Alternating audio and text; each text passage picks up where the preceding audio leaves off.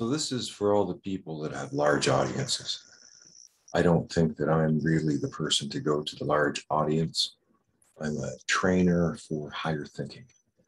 I'm a person who's put a lot of time and effort into an alternative economic structure called a shared knowledge community.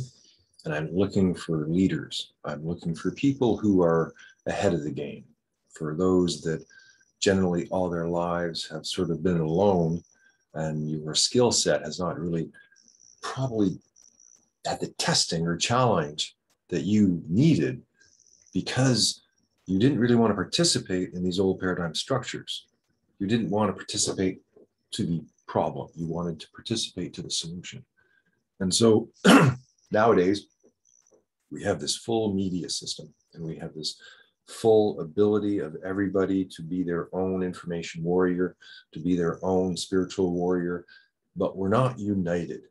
We're not united in how we act together and how we use strategy to actually win.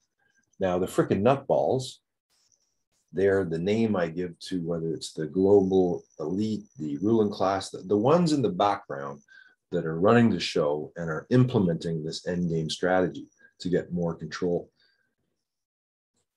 That's the enemy. It is a fight, but it's not a fight that is being sort of televised as that type of fight because they control that media system. So however they frame the narrative, it's always going to be in their favor.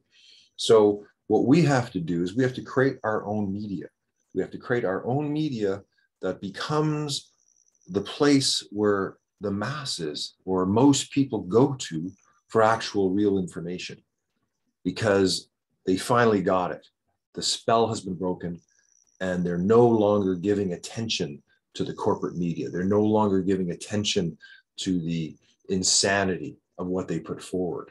And so as we create our own system, as we create something that works together within an infotech system that we control, that's for the people, by the people, then we have a chance of winning. If we don't do this, we're going to be trapped within their traps.